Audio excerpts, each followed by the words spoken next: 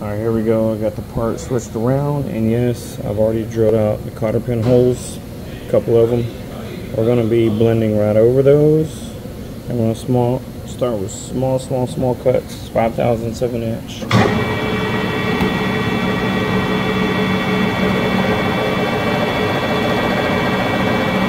I got to get this blended in right here where the bend was earlier.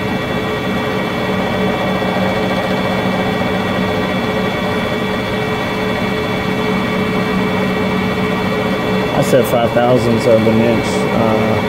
Actually, I stand corrected.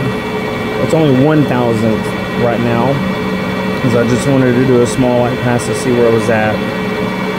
Next pass, I'll probably crank it up to 5/1000ths total, which is 4/1000ths more than where we're at. I just want to see where the end of it's going to be blending at right here. That's kind of cool. It looks like that's spinning this way, which looking from this end would be clockwise, but it's actually spinning counterclockwise. It's just crazy how the video makes it look like it's going the other way, when in reality it's not.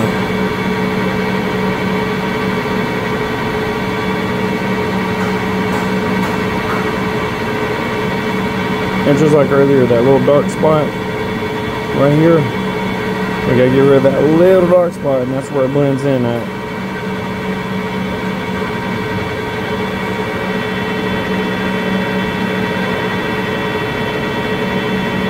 That's pretty close right there. We might not have to go very far. Alright, there, let's kick it in. Actually, instead of 5/1000ths of an inch, yeah, we'll go ahead and go 5/1000ths total. 4,000 more than where we're at. Alright, let's see what happens here. Oh yeah, that's pretty good. Nice and smooth. Slow and steady.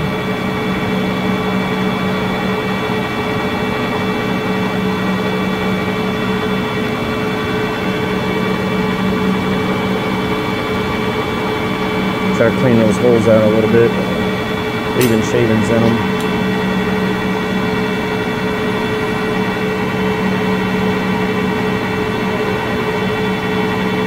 Slow is smooth and smooth is fast. Actually got that wobble out, so as soon as this thing blends, this thing's going to be straight as an arrow.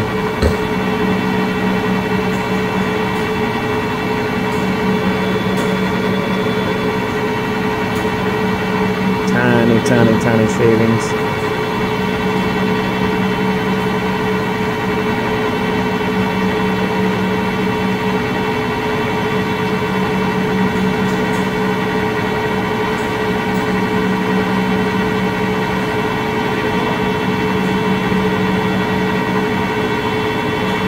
Give me a nice, smooth, clean finish.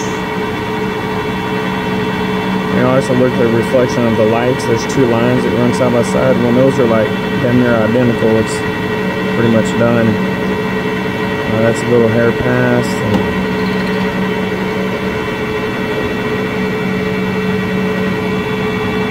Maybe there's still a slight bend in there. Maybe it won't be as straight as an arrow. I'm gonna crank it up 3/1000ths of an inch, and we'll see where it's at. We're at 8/1000ths total of an inch.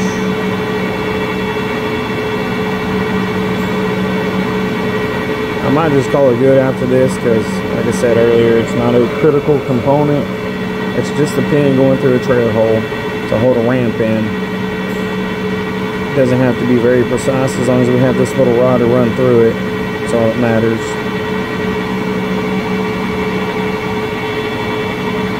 And I'll probably just use some Scotch-Brite to blend it in right there as best I can by hand.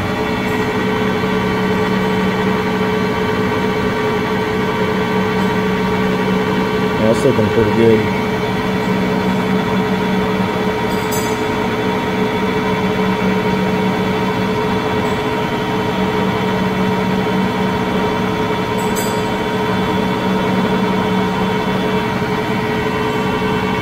Sorry for the wobbling, just just trying to get a better view of where we're going to end up at.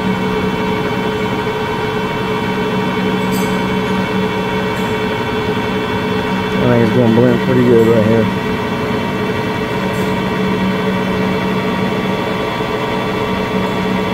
Oh yeah. There we go. We'll get this out of the way.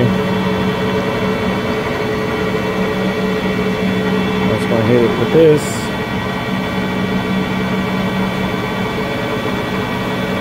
Blend it in myself. Get a good finish on this side.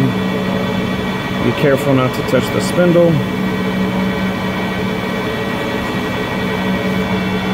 You almost can't even tell where it was at.